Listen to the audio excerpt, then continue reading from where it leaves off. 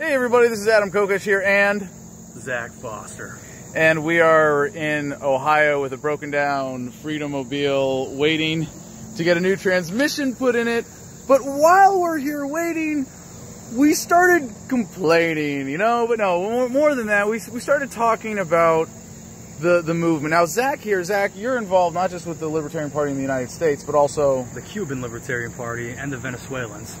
And I didn't plan on this, but I have to point out that from what I've heard from you about them, they're kind of subject to some of the same drama pitfalls that we are here in America, right? It happens, yeah.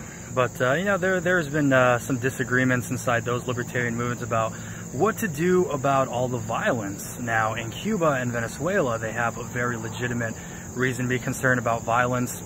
In the United States, a few people have been attacked by Antifa, but other than that, I'm wondering, why are we making such a big deal? Hold on, before we get ahead to that, Zach, there's like LP Cuba. Yes, the Cuban LP. How many, now I know that the party is much bigger than the core of activists. Like, how big is the hardcore group of activists that make up LP Cuba? I would estimate that the hardcore activists are about 50 people. That's 50 people in 3 provinces, so like 30 in Havana and then 10 and 10. I'm not going to say where the other ones are right now, but they've also got alliances, so 50 hardcore people, and they also get their friends and family to show up. Now it's awesome. It's freaking awesome that we have a Libertarian Party in Cuba that's as vibrant as that. But with only a hardcore cadre of 50 activists, there's already infighting. And Zach was complaining specifically that they're like tattling on each other to him at $1 a minute on international phone calls to talk about like what people in the party are doing wrong. And this is kind of a recurring theme here in the United States, which is the heart of the global freedom movement, if I dare say so. Yeah, you're all not a real libertarian. You're all a bunch of socialists. There you go. And by the way, that's a Mises quote. Mises said you're all a bunch of socialists? Yeah, he literally said you're all a bunch of socialists, and he stormed out of the room. Well, there, I'm quoting Mises. Doesn't I feel smarter already? I was quoting Mises, and I didn't even know it. I thought I was quoting a meme. Well, liberty's sexy. So there's this temptation in the movement, and well, to get caught up in the drama, to get caught up in issues that are distraction issues. And I didn't even think that we were going to get into it from this angle, because we were talking about Antifa and being distracted by the issues. Like, well, we're talking about, to be honest, we've all had these arguments with other libertarians, in English about, how this or that person, minarchists aren't real libertarians, anarchists aren't real libertarians. I never thought that I would be having these same conversations again in Spanish. It is kind of weird for me, like, after having been in this movement 10 years, I love going to libertarian events. I love meeting our people on the road. It's always a blast. However, there are some conversations that you hear where it's just so gosh darn predictable.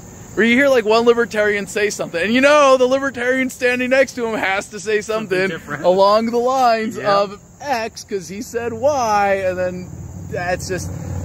But more importantly, Zach, you were we can call out Chris by name here, right? He's public about everything. We love Chris. John Cox. I don't like to. I love Chris. We're going to make an example out of him with this video. Now, and we're only singling him out for like very specific things that he's just one example of. So there are plenty of people like this that we wouldn't say we love as much as Chris. So Chris, we love you. We do love you.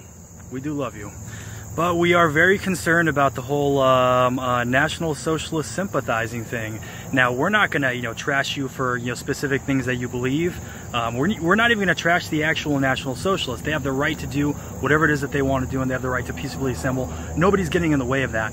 My concern is, if we are making arguments such as there is no such thing as a Nazi today, there are only American National Socialists. Hold on, oh, just be clear. That's we, as in you're talking about Chris. Yes. So I'm wondering why still cling to the libertarian brand, and why associate us with National Socialists? I mean, I can sympathize with the fight against communism, especially with my Cuban and Venezuelan brothers. That's the actual fight against communism.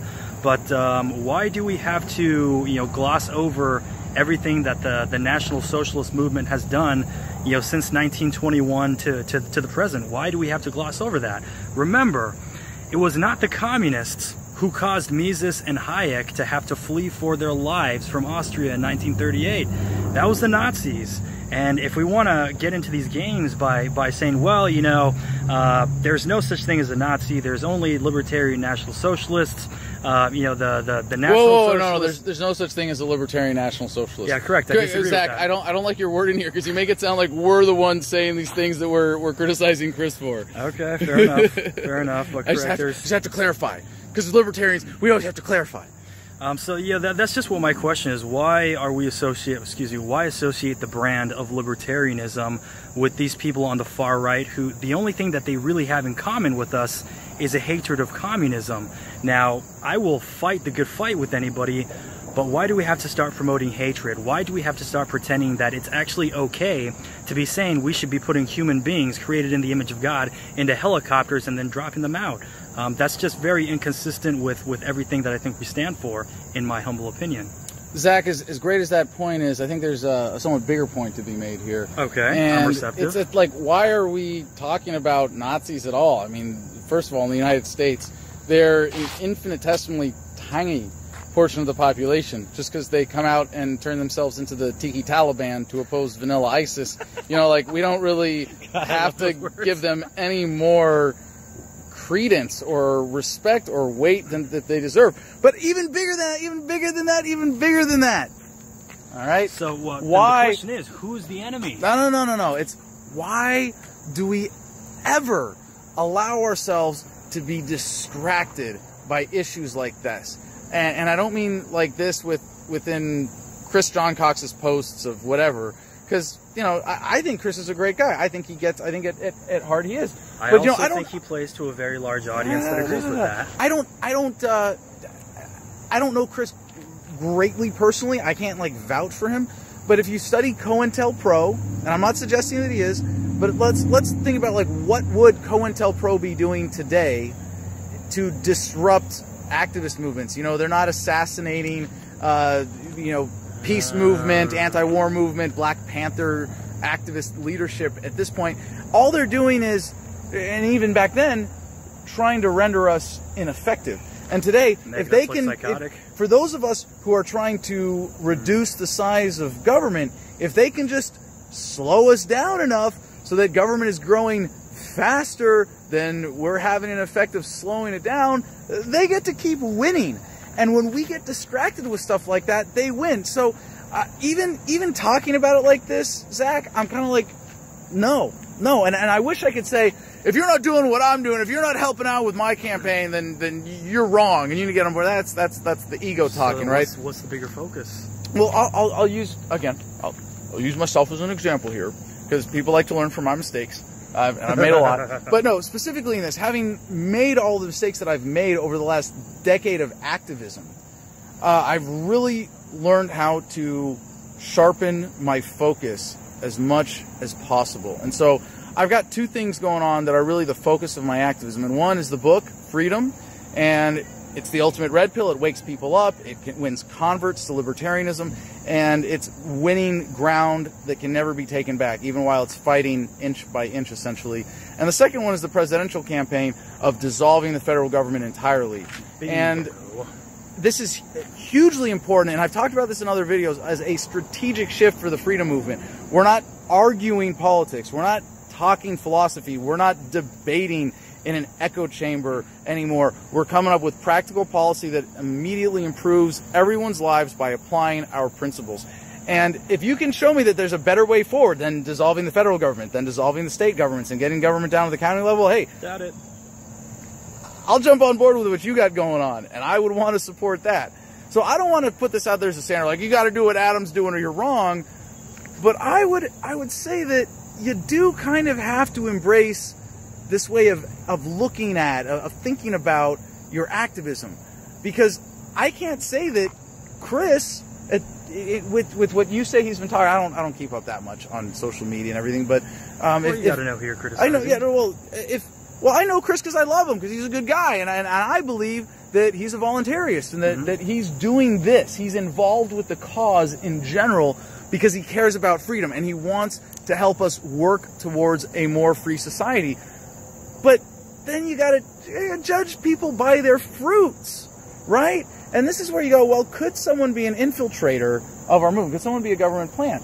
You know, if I sent someone to your organization who's really enthusiastic and really excited and wants to volunteer for everything, but causes just enough drama and interpersonal conflict to pull your group's effectiveness down by 5%, well, if I send you 20 people like that, you're done. You're useless, right?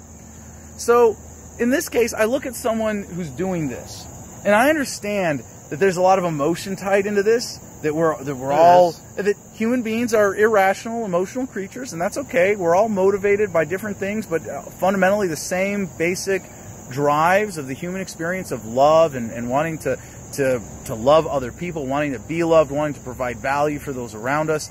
And if you stay in touch with that, you're not going to get distracted by this stuff anymore. I mean, and I've made, like I said, I've made all the mistakes. You've seen me talk about all sorts of useless stuff that doesn't contribute to a greater understanding, that doesn't wake people up. I've argued issues. I've talked about the news. You know, I used to do a 3-hour daily podcast. And I hate to say it was a waste of time, but it certainly wasn't the most efficient use of my time. We woke a lot of people up with Adam versus the Man. It was a learning experience. And I was in the Marines. We like to learn the hard way, so, you know, that's okay. But we're doing this video, and I invited Zach to join me in doing this video to share his perspective that he brought to my attention with that recent experience with talking to Chris on Facebook. But this video, I really want to make the bigger point about, like, stay focused. I'd like to say 2 things real quick. Well, hold on. By that, let's just say, by that, I mean, stay focused on what's efficient, what's effective, and stay in the love that's behind freedom for yourself. Zach? Now, on that topic, I just want to reiterate, this is, at the end of the day, an intellectual disagreement. Chris, we still love you. We still care about you. You're one of us. And when I say that I owe you a beer, I am dead serious. I have written so many articles this year just disagreeing with whatever it is that you were saying in your articles. All right, so you are already inspiring me to create fresh content for other people to learn from. And I respect the hell out of that. So literally, when I'm in your town or you're in my town, your beer's on me. The next thing is, we've had the opportunity to talk to some... That's beautiful, by the way. Thank you. We've had some opportunities to talk to some left-wing folks on this tour, including a number of socialists in left-wing cities. And a lot of these people have heard our platform. And we realize that, you know, some of these leftists, they want single payer, you know, they're not going to stop. So what a lot of them are saying to us is, they are willing to let the Republic of Texas, you know, secede and go free and cling to their God and their guns, or Arizona, you know, as long as we respect the free city of San Francisco instituting single-payer healthcare on the city level, and then San Francisco can join the EU, which is what they've always wanted to do. But the fact of the matter is, we have people on the far left and people on the far right who are agreeing with this message that the common enemy is the federal government, who is always trying to divide and conquer. And their divide and conquer is so successful that we had to make a video because I was talking shit. Was that an apology? Oh, it wasn't an apology, it was an explanation. It was a clarification. For talking shit? No, just a clarification of what motivated us to have this talk. Well, then you should apologize to the freedom movement and all of your fans and supporters for letting yourself get distracted. Okay. I think that's reasonable. You know what? I do apologize to the freedom movement and to anybody who reads my stuff if I've ever caused or written anything that's divisive, if I've caused hard feelings in you, if I've made other people want to walk away from the movement. I apologize for that. I wish I could take it back. The only thing we can do is move forward. Same here. Yeah, what he said.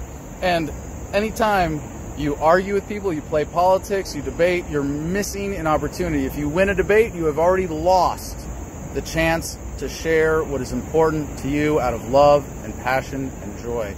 And if you are debating within the movement, silly stuff, well, then you've already lost the opportunity to work together on something like Kokesh for Not President, pushing this message of dissolving the federal government as a way to advance America, because we are too good for this government, and we don't have to be united under a single government to be united as Americans and united in freedom. And really, if you're a libertarian, you want to have a bigger impact, it can't be about being a debate club. We have to make this a political force, and it's never going to happen if we get distracted by petty, silly shit like this. So stay focused on freedom, stay focused on love. Mwah. Peace.